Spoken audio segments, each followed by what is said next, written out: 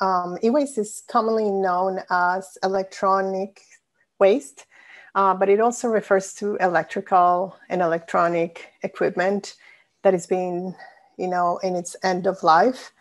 Often when you go to where there's e-waste being recycled, you can find a wide variety of materials that go from kitchen appliances to computer and computer-related electronics, wires, and gadgets, to even weapons or printers and medical equipment, even Christmas lights.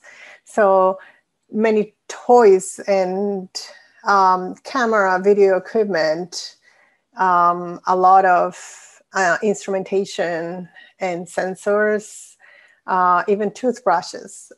There's just a wide variety of things that actually end up becoming e-waste.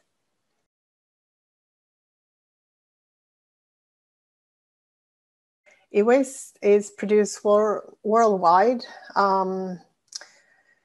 Most homes produce e-waste, but I think a lot of the e-waste is also produced by institutions like universities, hospitals, companies. Many times computers are changed every few years in a whole building, and that all becomes commonly e-waste. And so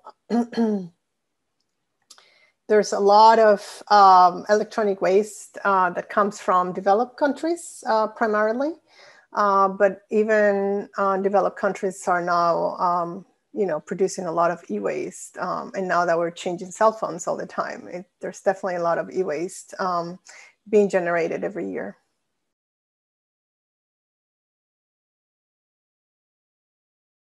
At least in the United States, in the last 2 decades, there's definitely been huge efforts in terms of recycling of electronics, which is wonderful. However, not a lot of the electronic waste actually is recycled, unfortunately. And so much of it ends up being just thrown with the rest of the waste. And so, for example, in homes, if you throw something in the garbage, it would most likely go into the landfill or being incinerated.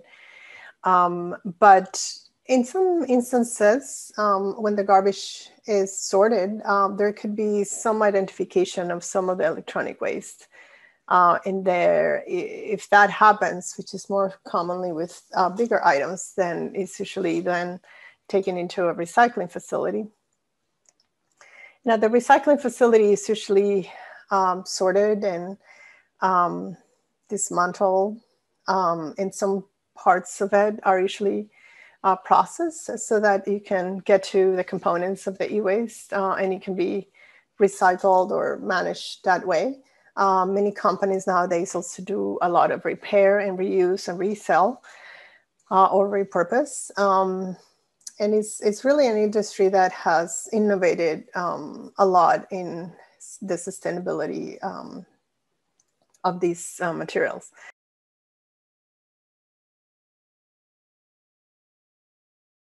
There's many health concerns that arise because of the disposal of e-waste. There's a lot of safety issues because many of these workplaces are putting apart, materials. So there's shredders, or sometimes it's done manually. There's a lot of sharps, and there can be heat. And sometimes if there is a shredder involved, there can also be a lot of dust. Sometimes the electronics themselves bring a lot of dust. And so when they're put apart, there can be broken material that also produces a lot of dust. And so there's definitely a lot of chemical concerns, but there's also a lot of physical concerns beyond heat and safety because of the repetitive nature of the work. There's also a lot of musculoskeletal related issues that could derive from this type of work.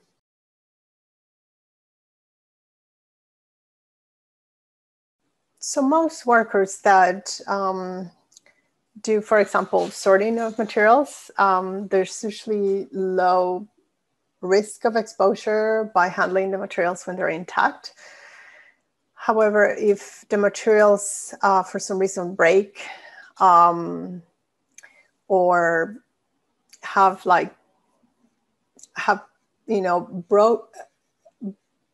broken in the transport of the materials to the site, especially because a lot of e-waste is pulled together in trucks, then there's definitely opportunities for workers to be exposed to some of the components of the e-waste or some of the dust that comes along, materials that have been not preserved intact in transport. And these can involve also very hazardous materials. So for example, there can be PCBs leaking from ballasts. There can be mercury in old thermometers that broke. There can be lead or cadmium if a cathode ray tube from an old television breaks, for example.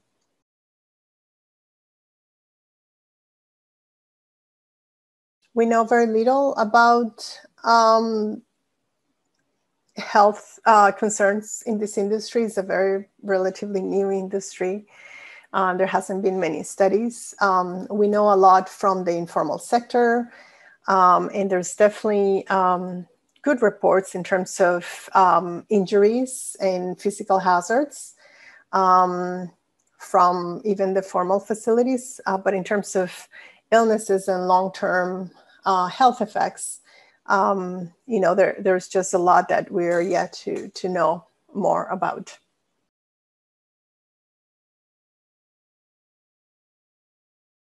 It can be because a lot of the e-waste is most highly produced in developed countries, and a lot of the processing of electronics actually relies on those more developing countries, and they have suffered tremendously with piles of e-waste in the informal sector that benefits their economy, but it has tremendous long-term impacts on health and their environment.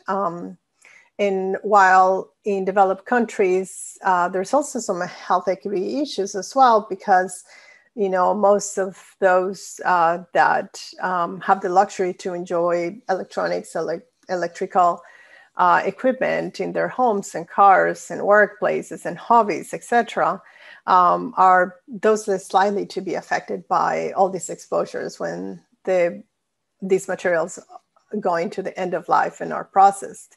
Therefore, when the workers that process these materials are going to be less likely to enjoy these electronic materials during their lifetime. And the workers in this industry are often in a lot of precarious employment and high rates of immigrant workers and low-wage works that makes them more prone to have difficulties in health and safety, because it's much harder to train a lot of new workers, and especially those that may not be necessarily speaking English. And so there's definitely a lot of challenges, even in developed countries, in terms of equity